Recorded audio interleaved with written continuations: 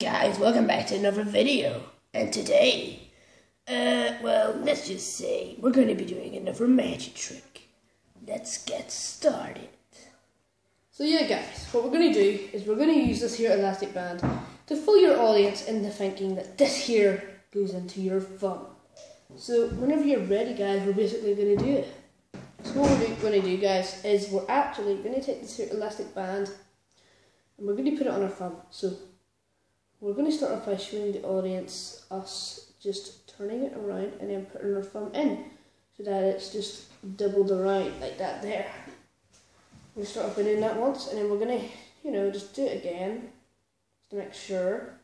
Do it again and we can, basically that's all you have to do is do that there part, and then once you have it like that, you have it doubled around. Now all I need to do, I pull it this side and it comes off.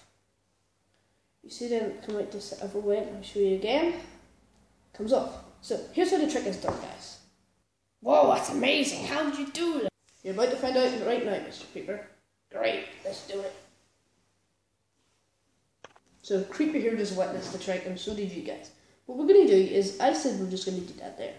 But actually, when we do it, when we turn it around, we also got our middle finger here and we pull this here down and then we put it across. So it's like this here. So when we put it on, it is like this. So just pull it out and it will pull out and you like hold your fingers together to make sure they don't see it, and you can even make sure that you're pulling it inwards to where the hand, to where the arm is going to be, because that's going to be a bit of a better place.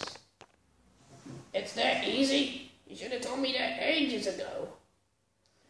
So yeah, it really is that easy. Mr. Creeper's right. Hey, let go of me. Yeah, so Mr. Creeper was right. It really is that easy. It's a pretty easy trick, and yeah, I hope you guys all enjoyed.